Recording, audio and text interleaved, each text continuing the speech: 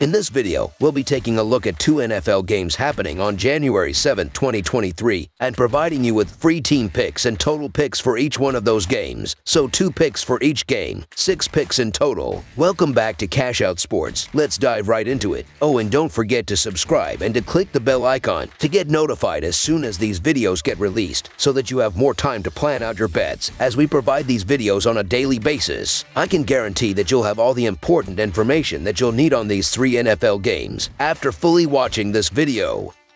One more thing before we start. If you would like to gain access to our best exclusive betting picks to take your sports betting journey to the next level, then check out our Patreon in the link down below, where we offer anywhere from 1 betting pick a day up to 10 betting picks a day and much more. Now let's get started.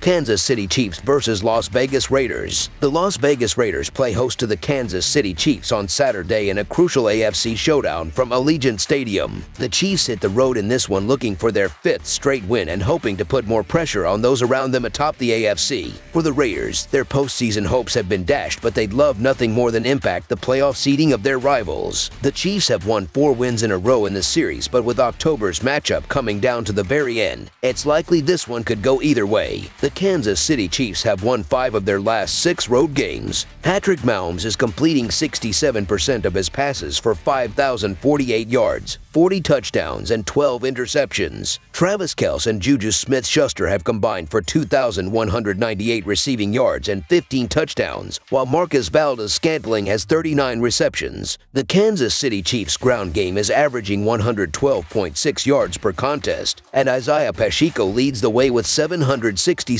yards and 4 touchdowns. Defensively, Kansas City is allowing 22 points and 331.3 yards per game. Nick Bolton leads the Kansas City Chiefs with 165 tackles. Chris Jones has 13 sacks and Algerius Sneed has 3 interceptions. The Chiefs are averaging 29 points, while their defense is giving up 22 points per game. Mecole Hardman has been activated from the injury reserve, and he could play in this game. The Las Vegas Raiders have won 4 of their last 6 home games. Jarrett Stidham is completing 66% of his passes for 437 yards, 3 touchdowns, and 2 interceptions. Devontae Adams and Mack Hollins have combined for 2,118 receiving yards and 18 touchdowns, while Foster Moreau has 32 receptions. The Las Vegas Raiders' ground game is averaging 122.5 yards per contest, and Josh Jacobs leads the way with 1,608 yards and 12 touchdowns. Defensively, Las Vegas is allowing 24 points and 366.7 yards per game. Max Crosby leads the Las Vegas Raiders with 84 tackles. Chandler Jones has 4.5 sacks, and Duron Harmon has 2 interceptions. The Raiders are averaging 24 points, while their defense is giving up 24 points per game. The Chiefs are 0-4 against the spread in their last 4 road games and 1-7-1 against the spread in their last 9 games overall. The Raiders are 5-1 against the spread in their last 6 home games and 5-2 against the spread in their last 7 games overall. The over is 10-2 in Chiefs' last 12 road games. The over is 5-1 in Raiders' last 6 home games. The Chiefs are 13-6 against the spread in their last 19 meetings in Las Vegas. There are some unique circumstances surrounding the result of this game and how it impacts the top of the AFC playoff picture. Depending on how the NFL handles the resumption of Monday night's postponed game between the Bills and Bengals, Buffalo might forfeit their inside track to the top seed in the AFC, which would open the door for Kansas City this weekend.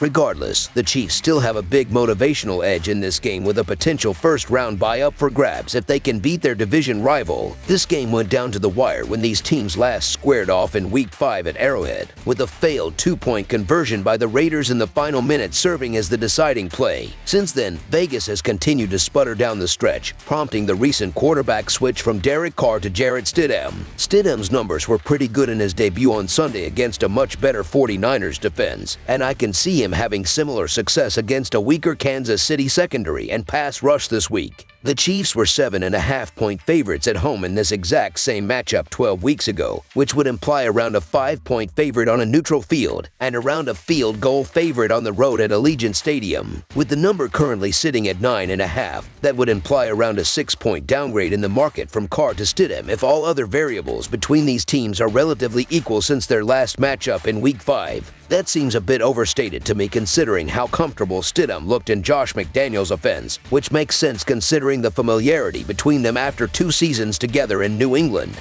I would make Carr at least a 3-point upgrade over Stidham, but no more than 4, so anything north of a touchdown with the Raiders seems to be fair value to me. So the Las Vegas Raiders to cover the spread as underdogs is our full game side pick.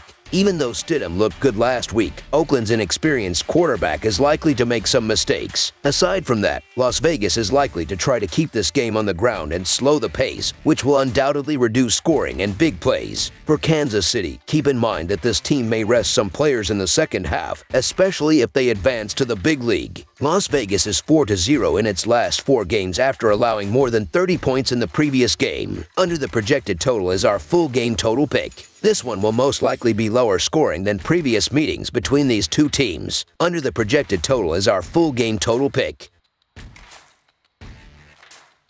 Tennessee Titans versus Jacksonville Jaguars. The final week of the NFL season brings divisional matchups across the board, and none may be a bigger Week 18 tilt than the winner-take-all clash between AFC South foes down in the Sunshine State. The Tennessee Titans are on the road as they take on the Jacksonville Jaguars, with the winner claiming the division title and the loser getting ready for the offseason Saturday night. Tennessee was beaten 27-13 at home by Dallas in their previous game last Thursday to suffer a 6th straight loss. They did push against the spread as a 14-point underdog. Jacksonville rolls in off a 31-3 road win over Houston, easily covering as a 3.5-point favorite last Sunday. In the all-time regular season series between the teams, the Titans own a 33-22 advantage, but it was the Jaguars claiming a 36-22 win on the road in the first meeting this season on December 11, 2022. The Tennessee Titans have split their last 8 road games. Malik Willis is completing 50.8% of his passes for 276 yards, 0 touchdowns, and 3 interceptions.